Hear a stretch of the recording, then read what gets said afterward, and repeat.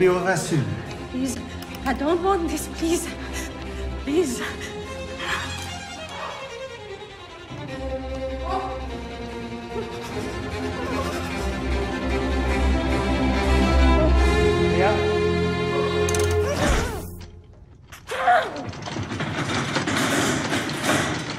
Dr. Ewan Cameron was president of the American and Canadian Psychiatric Associations. He ran the Allen Memorial Institute, which was founded in 1943 with funds from the Rockefeller Foundation. Nazi paperclip scientists made their way into the CIA and military-sponsored mind control programs here in the United States and Canada. Some of these scientists were friends of Dr. Cameron. Money for Dr. Cameron's operation came from the CIA and was funneled through the Cornell Society for the Investigation of Human Ecology.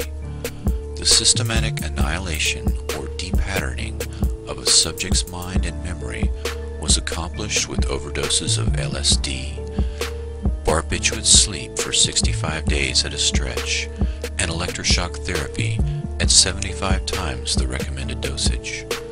Psychic driving, the repetition of a recorded message for 24 hours a day, programmed the empty mind. The Canadian government settled a class action lawsuit by 250 former patients of Dr. Cameron decades later, but no person or institution has ever been disciplined or punished for these activities. Linda MacDonald was 25 years old in 1963 when Dr. Cameron treated her for mild postpartum depression. She received 102 electroshock therapy treatments, 80 days of drug-induced sleep, and emerged completely depatterned, essentially like a newborn, totally incontinent, unable to state her name or recognize her husband and children. She had to relearn how to drive, cook, read, and use a toilet. Eventually, unlike many of Dr. Cameron's patients, she made a fairly complete recovery. Dr. Cameron was the premier psychiatrist of the 20th century. He had studied Nazi scientists at the Nuremberg trials and later replicated many of their methods and sought their assistance in the race to control the human mind. Dr. Cameron's mind control experiments were one program out of many programs run by the CIA, Navy, Air Force, Army, and others. Although many parallel programs were occurring in the United States, none of them were ever discovered or prosecuted.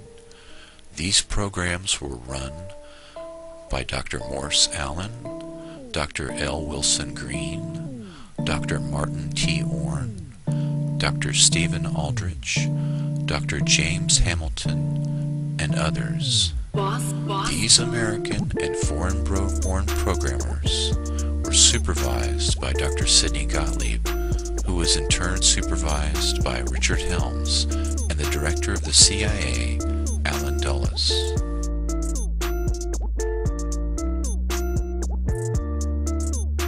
Hi, this is Peter Bregan. I'm a psychiatrist, and this is one in my series of simple truths about psychiatry. Today I'm going to talk to you about electroshock treatment or shock treatment, abbreviated as ECT in capital letters. And of course, many of you might ask if you've gotten this far a while after hearing about shock treatment, because frankly, it's being done to hundreds of thousands of your neighbors. We don't know exactly how many. The common estimate is 100,000 people a year.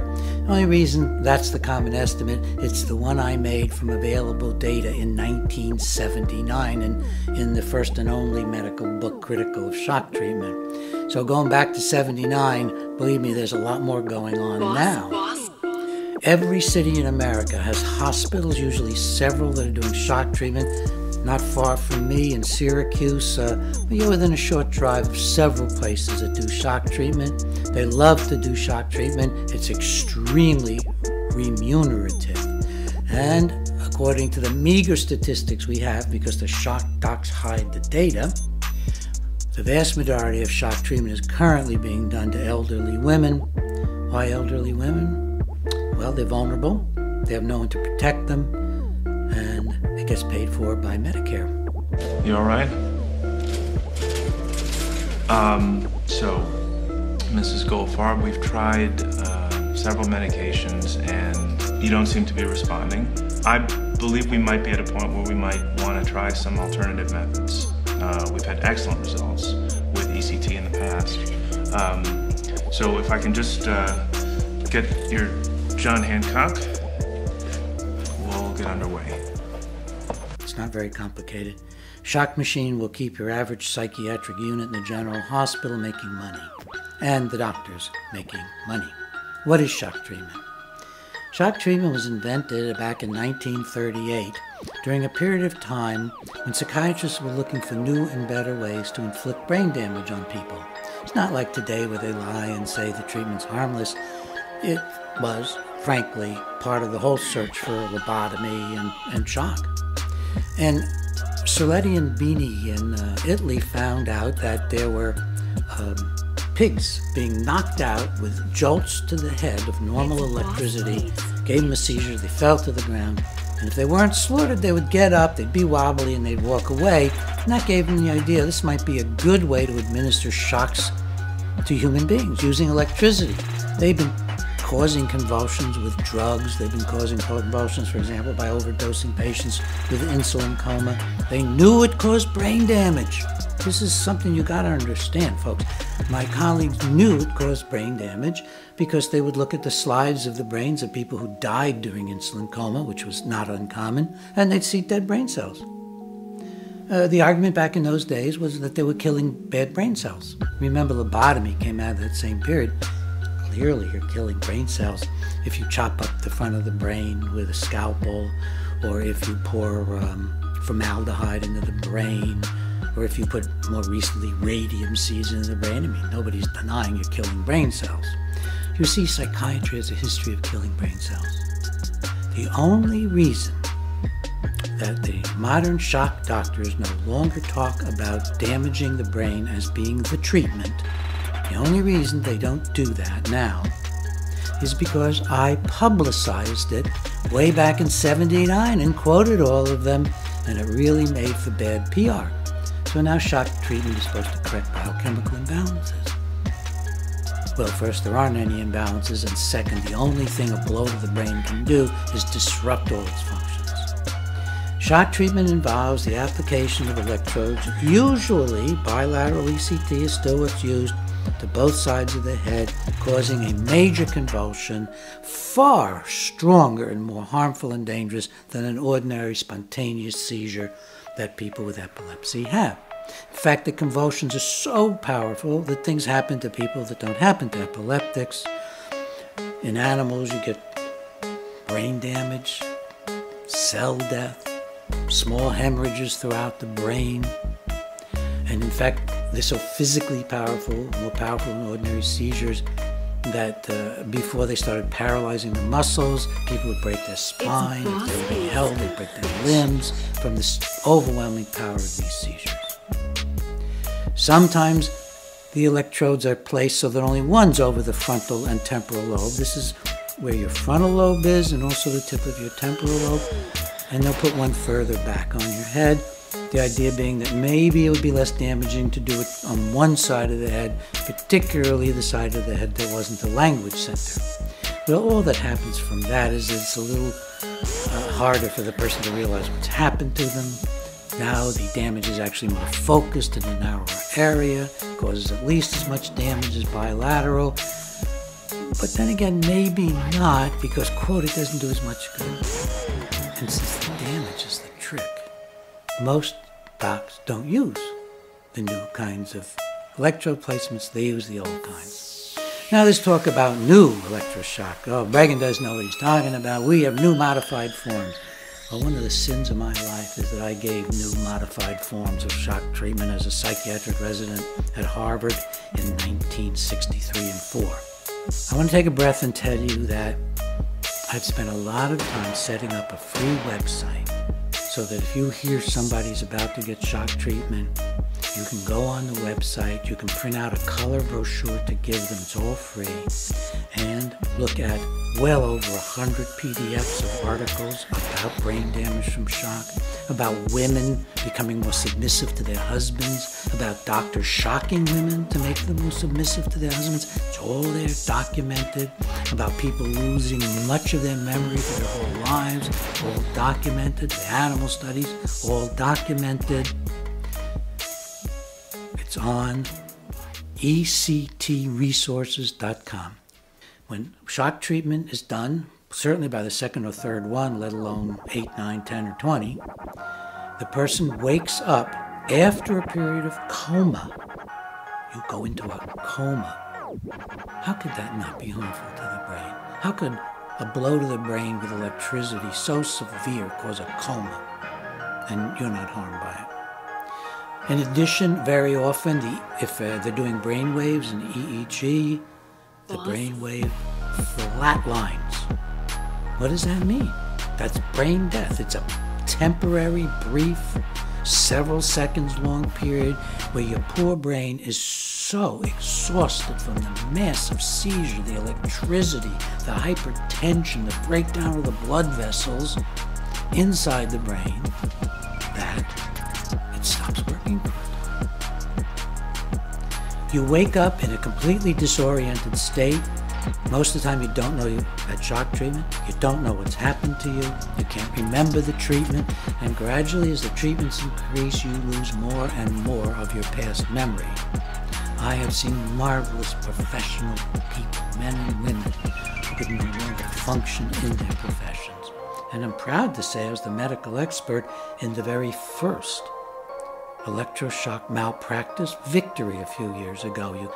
It is dismaying that this still goes on. Why does it go on?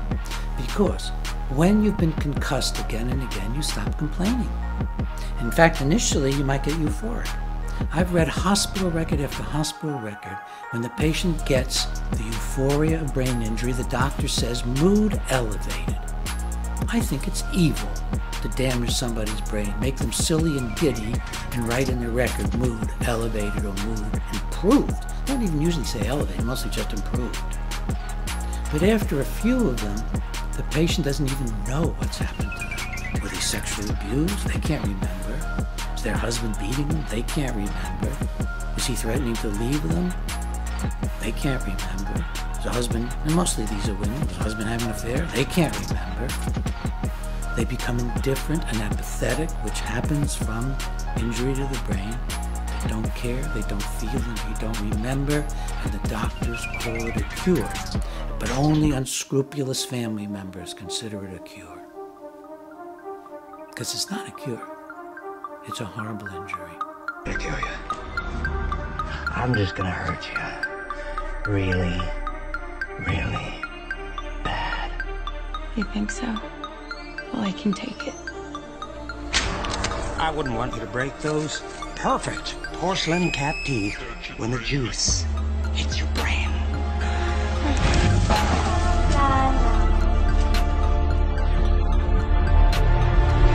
They became the king and queen of Gotham City. I was tired, I was depressed, my back was hurting. And so he said to the children's father, why don't you go to Montreal and visit this Dr. Ewan Cameron, this famous man who has all of these accolades, and have an assessment. So we went. My medical file even says that I took my guitar with me. And that was the end of my life. Within 3 weeks, Dr. Cameron decided to call me an acute schizophrenic and ship me up to the sleep room. I was in a coma for 86 days.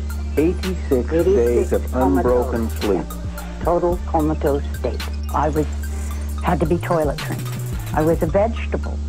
I had no identity, I had no memory, I'd never existed in the world before. Like a baby.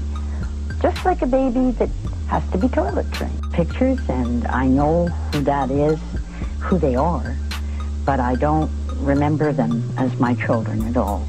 I mean, I know that they came from my body, but there's no, that's all. I don't know, and that's because I was told that. So these are my children.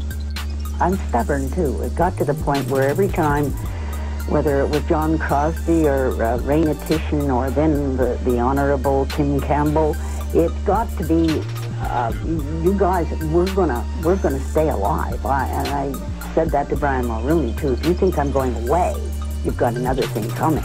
I'm not going to go away.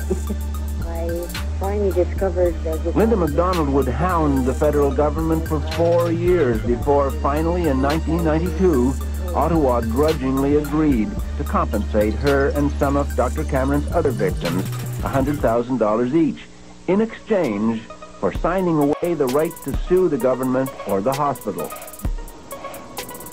But it was an ambiguous victory. Ottawa refused to acknowledge any wrongdoing at the Allen, a conclusion backed up by a legal review of what happened there. It was an awful feeling to realize when I found this out that the man whom I had thought cared about what happened to me didn't give a damn. I was a fly, just a fly.